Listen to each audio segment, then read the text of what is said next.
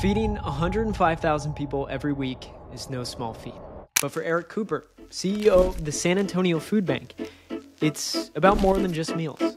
It's about solving hunger at its roots. Hunger really is a policy choice. If our community can gain the conscience and have the compassion, we could see a day when hunger doesn't exist. I'm Corey Ames, and this is Ensemble Texas. In this episode, we're pulling back the curtain on the incredible work of the San Antonio Food Bank, how they address hunger today while creating solutions for tomorrow.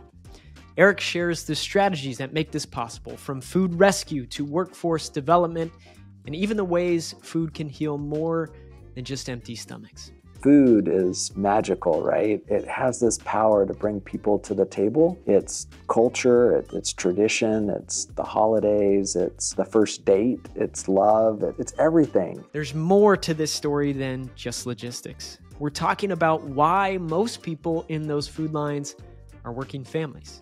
Moms who are employed but underpaid, making tough choices like whether to pay for groceries or pay for rent. Most of who we provide food to are housed versus the homeless. Stick around to hear why Eric believes hunger is ultimately solvable and how the San Antonio Food Bank's mission goes beyond putting food on the table for families today to building a resilient, thriving community for all.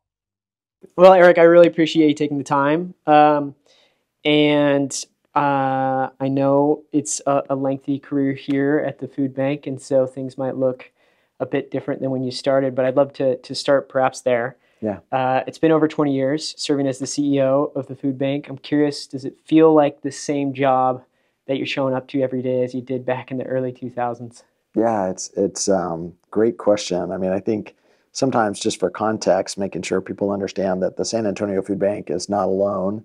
We're a part of a national organization called Feeding America. There's 200 food banks across the U.S. Each food bank has a service territory. So ours is actually 29 counties, and all 254 counties is divided up in the great state of Texas by food banks that regionally kind of serve those geographical areas. So in our local 29 counties, we have about 800 different partners that help us in the food distribution. Many of these are traditional nonprofits or churches or schools, but it's those pantries that an individual in a neighborhood might go to actually pick up a food box or get a meal. It's our privilege to partner with that network. We also run our own programs, which sometimes are highlighted in the news and create a paradigm for how people think we work. But boy, when I started 23 years ago here at the San Antonio Food Bank, we were much smaller. In some ways, size is not a sign of success, right? It's just a demonstration of the need and our passionate attempt to urgently address the food insecurity that is grown as our city has grown. And today, we're a large nonprofit that is committed to high integrity and how we operate the business, to be extremely efficient in how we steward what's donated to us, and then leveraging the biggest impact. And we deliver impact in this cool way because food is magical, right? It has this power to bring people to the table. It's culture, it's tradition, it's the holidays, it's the first date, it's love, it's everything. And so bringing the magic of food in such a dynamic way allows us not just to address hunger, but other insecurities that a household might have that we try to make secure. And excited to have this conversation. Well, maybe along those lines, as to things that maybe our greater San Antonio community might not be aware of, what do you feel like is maybe most misunderstood about how the food bank operates generally, or just perhaps left out of the greater narrative in San Antonio and beyond? Yeah, so we feed on a weekly basis about 105,000 people. Easier said than done. I mean, think about 105,000 people coming for dinner. It takes a lot of food to meet that need. We try to align the right foods in the right amount at the right time. But I think the misconception sometimes is who's in that line. So often people think that the food bank really just serves the housing insecure, the homeless, right? Like they must be homeless to get food from the food bank. Most of who we provide food to are housed versus the homeless. People are surprised to learn that hunger is very biased to females. It tends to slant to Hispanics. So she's a Latina. She's employed, which again, most people would assume those that access our food are unemployed, but more often they're underemployed. And she's a parent. She's got kids. So you think of this Latina who's got kids, who's working, but just not making enough to make ends meet. And that's where she's going to lean on the food bank. I use the phrase rent eats first in every household budget. It just eats up everything, and there's nothing left over for food. And when you think about the high cost of rent combined with utility bills that can be incredibly burdensome, along with any transportation expenses to get to and from work, there just isn't enough money. And that mom is making the decision, do I pay this bill or do I buy food? And we would encourage her to come here to get food and to get programming that might be able to then bring some stability to the household. Ultimately, we would prefer that her income increase, right? And therefore her need for coming here is lessened. I can't do that alone. I need her employer. I need good public policy to also lean in if we're going to reduce the number of households coming to get food from the food bank. Well, I mean, if you could say more along that point specifically, of course, the food bank can't do everything in the world. And we would hope that in the long term, you're not serving the same families, the same individuals repeatedly over time. And so how do you all think about that balance between long-term, very systemic, involving the greater community of San Antonio, policy, business, and individuals, versus addressing the short-term, very critical, essential needs that this family needs to eat this evening? How do you strategize between those two and find your appropriate role? Well, we definitely do it with jargon, and I'm going to share some of it. So, we tend to think of the two sides of our work as feeding the line, the need for food immediately, and then shortening the line. How do we get people out of it in that parable of giving a fish or teaching to fish? I think it's those two sides that have to be done in tandem. I always modify the parable that, if you don't pack a tuna fish sandwich, she's not going to meet you at the dock, right? That Latina, again, she's working, she's a parent. She would love to learn how to fish, but if her babies go hungry, if she goes hungry, she's not going to meet you at the dock. She's not going to go on that expedition to try to learn. If you didn't investigate to find out if the fishing industry is actually a living wage that will transition her to a better life, you're just frustrating her. So you can't ignore the fact that people have to eat while you're combining a strategy to move them forward. And I think the food bank has a strategy of what we call food for today, food for tomorrow, and then food for a lifetime. Our food for today work is the physical groceries and meals that we distribute. When someone's hungry, their cupboards are bare, their refrigerator's empty. Anywhere in our 29 counties, they either call us or they walk in or they connect online. We're going to address that today need with a referral to one of our 800 partners. We're going to connect them to some of our programs that might be in community giving away the physical food. And if you think in a 12-month period, the value of that is about $180 million worth of food. So in and out of the food bank every day is about 8 to 12 tractor trailer loads of food. All of that comes in, it goes out, and that is what we're doing to solve the immediate symptom of hunger today. But while we're connected to that individual and family, we have this conversation, food for tomorrow. And for us, that means, have you thought about applying for public benefits? Programs like the Supplemental Nutrition Assistance Program, SNAP, or Women, Infants, and Children, WIC, or Do you need health insurance? Maybe Medicaid or the Children's Health Insurance Program. If you're a senior, long-term care. All of these are federal safety nets that for our community, based on fear, stigma, they oftentimes go unutilized. The state has policies that can sometimes be barriers to participation. It used to be in Texas, when you applied for food stamps, you had to be finger imaged. It was kind of associated as committing a crime. And so nobody wanted to apply for those benefits. With improved policy, we were able to remove that strategy that kept families from actually getting the help that they desperately needed. From my vantage point, man, if I could get someone on SNAP, maybe it's less demand here at the food bank, right?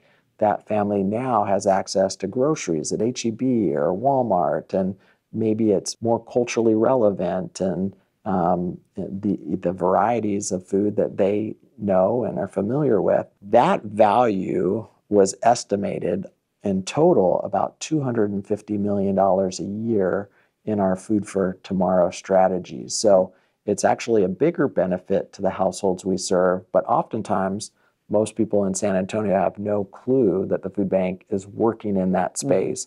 One simple way to think of it is when you think about applying for SNAP, the former food stamp program in Texas, the written application used to be called the 1010, and it's not that different from the 1040. Most U.S. citizens don't attempt the 1040 on their own, right? You go to a third-party tax preparer, or if you're like me, you use TurboTax. The food bank became the TurboTax of the 1010, right? We help families navigate that process to actually get a return, and those returns bring household stabilization. Once a household's stable, right, they've got those basic needs starting to be met. Based on their income, low, they qualify for that program. The next opportunity is what we call Food for a Lifetime, and that's really about workforce development, job training, job placement. How can we get their wage up? And this is a challenge, I think, across the United States. It's known as the benefits cliff. You might be earning a wage, and when you stack benefits, your household's, somewhat stable.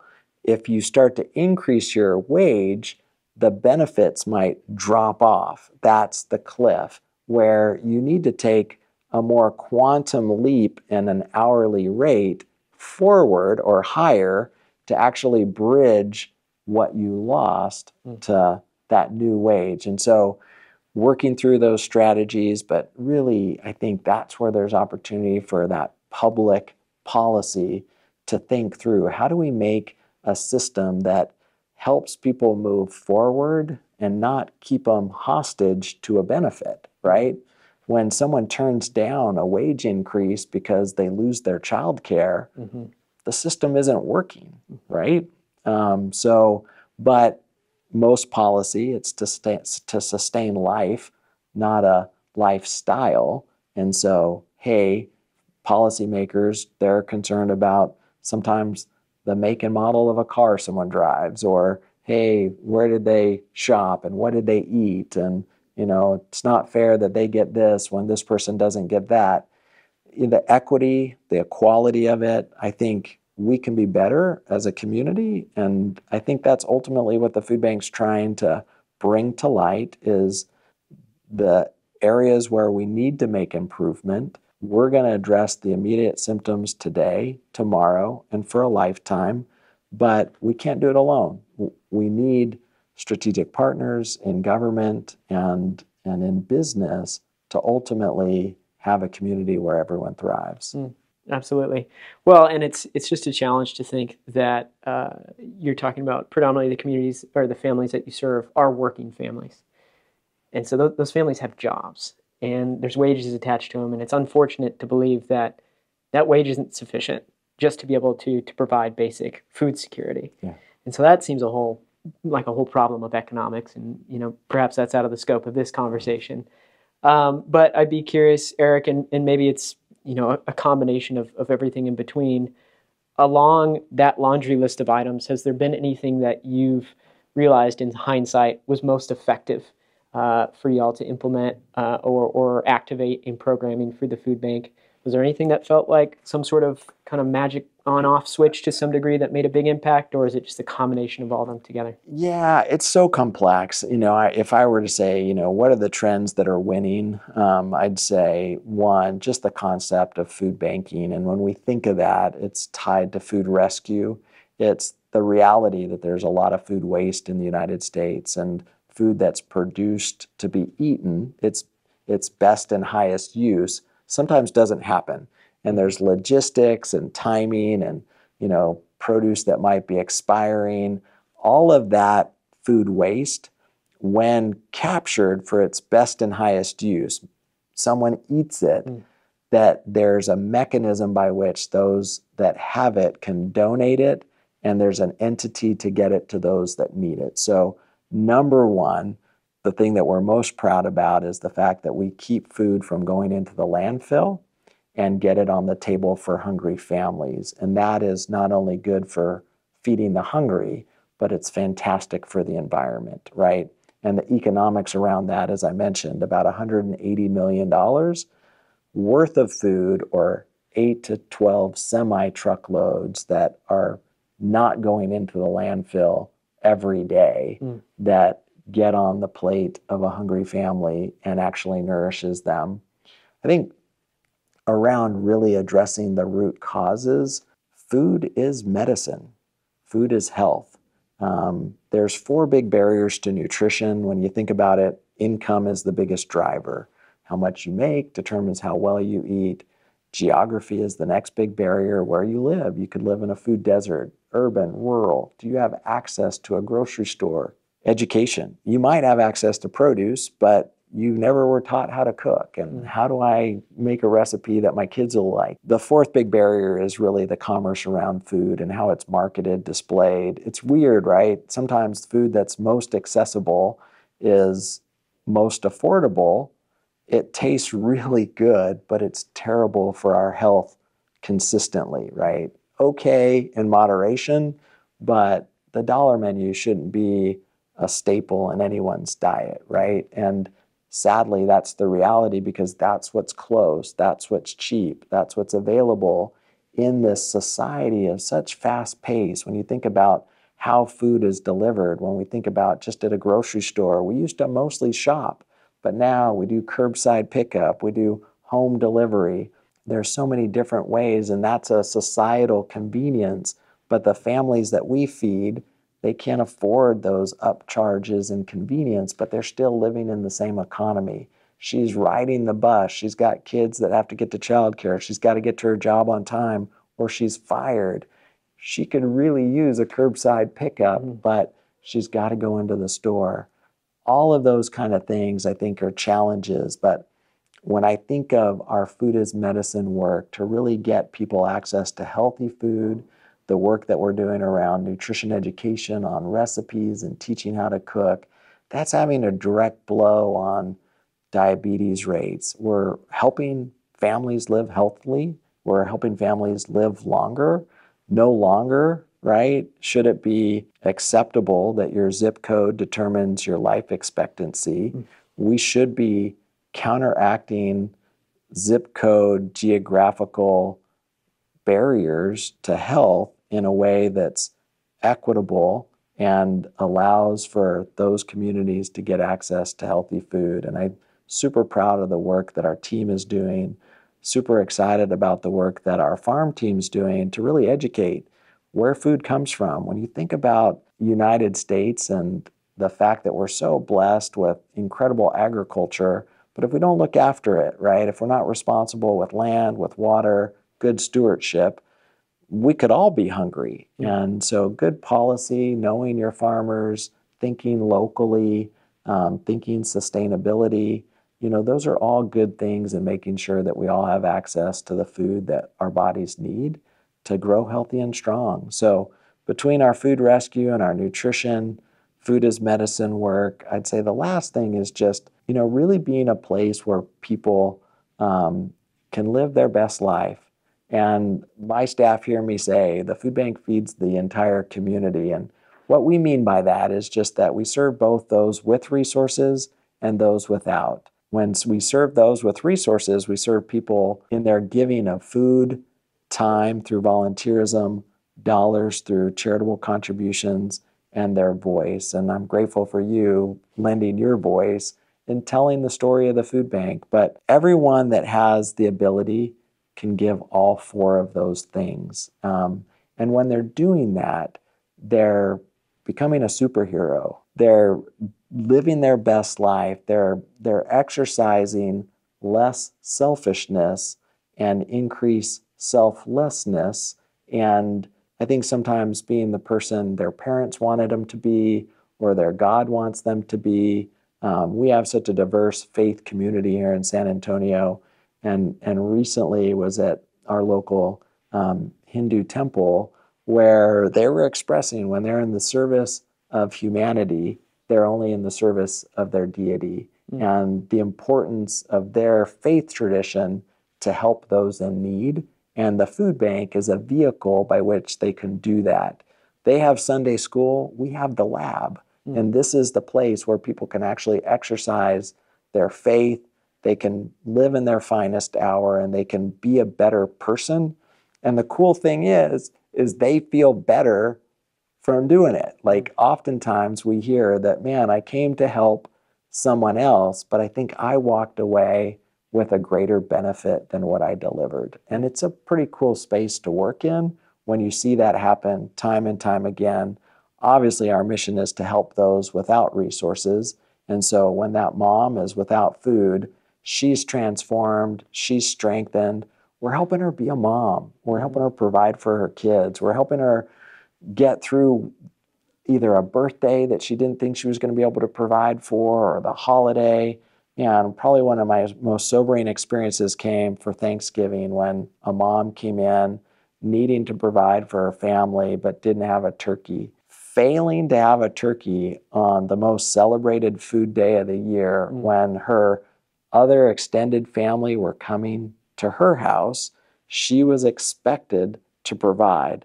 And the reality was she was not going to be able to meet the expectation because she couldn't afford it. And that fear, that stress, that anxiety of not being able to provide, to be that person, right, was in jeopardy. And when we could strengthen her in her role in meeting that expectation, it's not just a physical nourishment, but it's a mental health strengthening. And I think in this time of such extreme mental health stress, food, again, in its magical way, is helping to heal what's broken in so many of us. Absolutely. It seems as if the food bank facilitates a really incredible opportunity to connect greater with our food, where it comes from, the purpose of it, our community, and as well as a result of the service, it seems ourselves too. And I'm interested, Eric, as dynamics are changing in San Antonio, it's a rapidly growing city. We're experiencing record numbers of growth in population. We're as well seeing a boom economically. How does that change your perspective in what you're seeing in the community that y'all serve and your place in San Antonio as you forecast the future? The history of Texas and the Alamo probably would say, so goes, the Alamo, so goes Texas, right? And so I think San Antonio is in a lot of ways uniquely positioned on so many issues. I would lead with just our proximity to the border in Mexico and the fact that we're all human beings and we all have a need for nourishment. And so sometimes borders are challenged with immigration barriers and challenges that sometimes get political, but food is basic. And so as we see our brothers and sisters seeking asylum from war-torn or economically broken nations, that opportunity when they're seeking immigration status and become a migrant, that we have an opportunity to feed who's hungry without political judgment, but just to be there to nourish, I think is an example of the highest form of humanity. And so I extend my gratitude to those donors that care about every human being. But I understand the donor that suggests, Eric, that's not my priority. I would much more prefer that you serve domestic neighbors, not migrants. And we can segregate that investment to make sure that any donor's contribution goes to who they want to help. Some, it might be just children. Some might be just seniors. This is a place where all of the donations can still flow, but we can hold the values of all of those that give in the same plate, if you will. I think that the growth needs to understand that ideally all boats rise in the harbor. You know, as we grow, do we have the infrastructure to make sure that there's enough affordable housing for those wages that haven't kept up, or we're making policy changes that enable upward mobility in wage? You know, I tend to think of the pandemic as an interesting exercise. Before the pandemic, there was a real effort to try to bring personal time off to food service workers, and it was met with lots of opposition. I mean, small businesses, restaurants, etc., worry that providing PTO would financially bankrupt them and make the business unprofitable. And I run a business. I have those same fears. You're trying to balance revenue and expenses. So I don't want to villainize them, but as a human being, all of us are going to get sick. All of us are going to run into situations that you can't go to work, and all of us need a break. Mental health's important, so being able to take vacation, even though you can't afford to go anywhere, but just, you know, maybe get some work done at the house, is a human need. And to think that business was not wanting to provide that, because the worker, again, the Latina, she's always gone to work sick. If she didn't, she doesn't get paid. And when she doesn't get paid, she can't make her rent. Then the pandemic hits, and there's this awakening to a virus that would spread if someone's sick. So we told her, hey, if you have these symptoms, stay home. Don't come to work. In some cases, provisions were made to protect her income. But as the vaccine came out, as the economy opened up, we moved back into this kind of don't ask, don't tell position. She's going to work sick. Mm-hmm. She's sucking it up because she needs her wage. And, you know, I think as a society, there's some basic elements of employment that should be in place. And from my vantage point, if the private businesses can't provide it, that's a role for government or the public sector to really provide. In the private, you've got the charitable sector too. And I mentioned it earlier in our conversation. I mean, when you think about a household's spend on food, or the sources that a household might get food, it's your earned income for the families we provide food to that provides the most. Mm-hmm. So it's of their own work, their own hand, that puts food on the table. The next big chunk would be government. So those federal programs like the school lunch and breakfast program, the SNAP program or the WIC program, all of those federal nutrition programs start to round out the plate. And then the charitable sector, the food bank, we're actually the smallest and probably the least stable. We're reliant on food waste and charitable contributions. And during the pandemic, we had to get a bigger part of that plate because people's income shrunk. Government did a little bit more, but did it in different ways, and some received a benefit, others didn't. It needs to be consistent, and I think the ideal way would be an income strategy. I tend to think food is not the answer to solve hunger. Money is. It's really an income issue. It's not a food issue when it comes to addressing hunger. If we can get wages up, got to control expenses, and inflation's caused some harm, but then you're going to be able to have families that can be much more stable in our society. And that's what the community I want to live in. I want a San Antonio where everyone thrives, not where there's winners and losers. And I think that opportunity is ours. It's a choice. You know, hunger really is a policy choice. If our community can gain the conscience and have the compassion and lean on elected officials and decision makers corporate CEOs, I think we could see a day when hunger doesn't exist and everyone thrives. Absolutely. And I likewise share the sentiment. That's a community that I want to live in. And it kind of seems as we approach this period of growth, it feels a bit inevitable. We're not going to slow that down, both population or as well how different sectors of the economy twist and turn. But it seems to be more about what constraints we start to accept. What things are unacceptable for us as a community here in San Antonio, of what we think is okay or not for our own fellow neighbors here. And so, Eric, I want to be respectful of your time. The final question I have for you now, we brought it up already, but after a couple decades here at the food bank, what makes you still feel very excited and energized about this work today? Things that you're very enthusiastic to share with others as they engage and connect with the food bank? I'm so blessed to come to work every day and see the number of volunteers that walk in our door that renew my faith in humanity and goodness, and people that are giving of their time, and they lean in alongside of my staff, who again inspire me because of their passion and their commitment to making our city a better place. And so it's a pretty good group to travel with. Mm-hmm.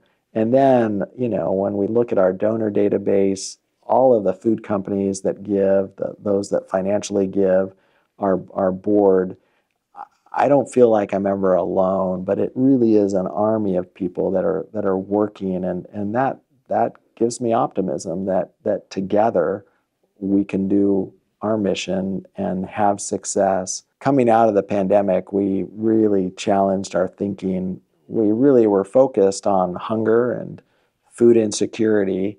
When we thought about trying to build a secure community, a food secure community, it seemed inadequate. And so we really started to think, what would it be to have a secure San Antonio? And, thinking about what are the pillars of need, and if you could help people not just be food secure, but be housing secure. If they weren't just housing secure and food secure, but they were secure in their education, they had access to good quality education and employment. I mean, think about being secure in your employment. So that became a little bit of our mantra. Not that we're in any way knowing anything about housing or education or employment, but how could we think of who we partner with and where we do food distributions, that Food for Today, $180 million in food, how could we strategically invest it in partnership in those sectors of food, housing, education, and employment? And what it brought to the table was some incredible partnerships in education. So one brag is, man, Mike Flores at Alamo Colleges, students oftentimes don't finish their degree because of stress related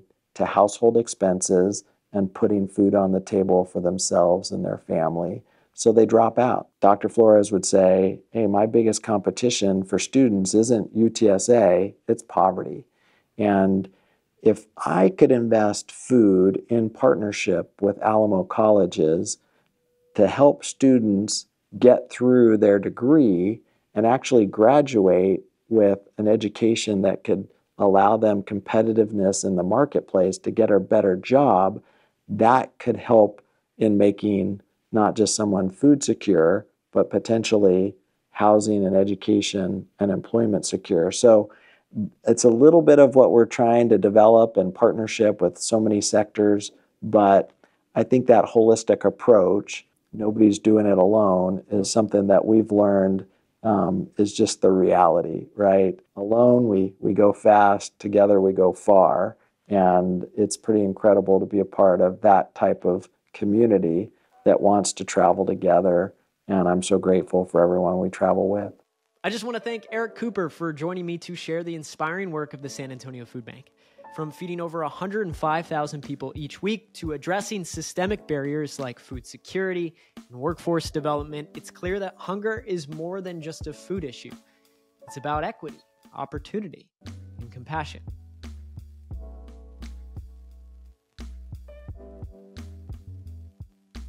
If this conversation sparked your interest, I'd encourage you to learn more about the San Antonio Food Bank and consider how you might get involved in their important work or with an organization that's comparable in your community.